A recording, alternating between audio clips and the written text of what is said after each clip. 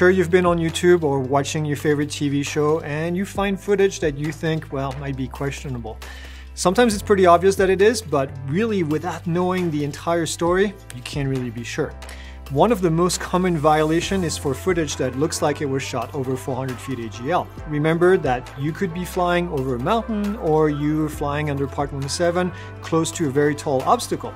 Using a wide-angle lens can also amplify the effect, so don't be too quick to judge without making sure that you see the rest of the area. A big part of flying safely is also not flying over people or moving vehicles. From time to time you'll see footage, especially in TV shows, where the drone looks like it's flying over traffic or people.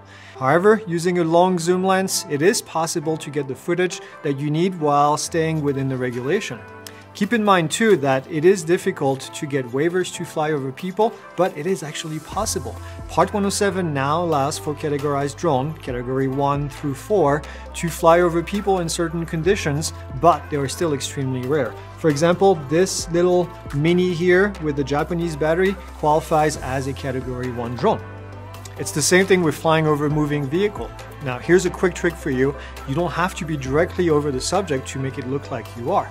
Simply fly with your gimbal at 75, 80 degrees down to give you enough lateral spacing from your subject during your shot. Now, if you watch FPV videos, there are a couple things that you need to keep in mind. Some YouTubers have been reported to the FAA for not flying with a visual observer, including our friend Ken at Original Dobo. FPV flights are fast, and the purpose of the visual observer is to be the eyes in the sky of the pilot while they're using the goggles.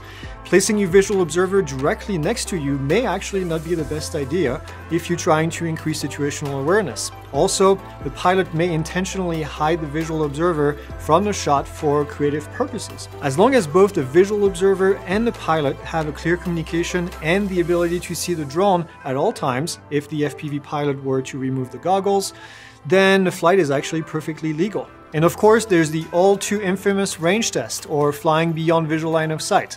Now, the FAA does not allow you to do daisy chaining of visual observers, but Part 107 does allow you to fly from a moving vehicle as long as you're in a sparsely populated area. Now, don't get me wrong, I'm not saying that all the flights that look illegal are not. I'm only saying to make sure that you have the entire picture before you make a judgment call. Reporting a flight to the FAA is a pretty serious action that should only be used when you have witnessed somebody that's putting other people's at risk using their drones. If you have any questions about this topic, please leave them in the comments. As always, like, subscribe, and we'll see you for the next video.